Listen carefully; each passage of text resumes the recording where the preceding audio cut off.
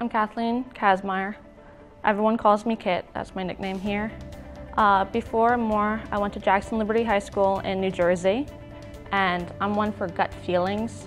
And when I came here, it was just like that feeling like it's perfect. Everything just seemed to click. Freshman year, I had never touched digital work before. I had never dabbled in it. I was new to it. I was scared of it. This is the piece that I did in my Drawing 102 class. I have Elaine, and she's really big on the figure. And I decided to really focus in like the abdomen. I still draw, of course. I only do the basic sketches on paper, and then everything is done through the computer now. And I think I'm going to stay exclusively digital.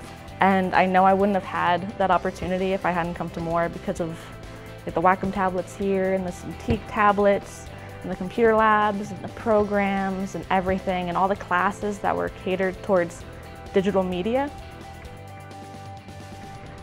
Never before have I had such a close-knit group of friends who I've been able to be entirely who I am around. Well, I live in Stall Hall. I'm on the 4th floor, and I have to say, it's become like a family. Like, I can't put it into any other words. They've always been there to like encourage me on, and the faculty and staff here just blew me away. Especially my two professors, Rich and Joe, this year during my senior studio. They have given me all the confidence I need in order to keep going after college. And just the idea for illustration, the fact that I could create a work of art, whether it be a logo design or even if I actually illustrate a book, that so many people will see it and enjoy it. How can you beat having your piece enjoyed by so many people? I've never done a book before this year, and I did a children's book, which is kind of ridiculous compared to what my old style was. It was very macabre, it was very dark. It was a complete 180 compared to what I'm doing now. My biggest goal as an artist is just to impact people, and I feel like through books, that's the best way that I can do it. It's thrilling, and it keeps me creating new artwork. So you really can't set expectations when you come here because everything just changes.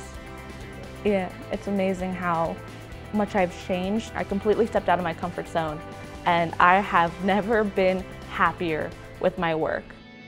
The valedictorian for the class of 2016 with a grade point average of 3.98 is Kit Tyler Kazmier.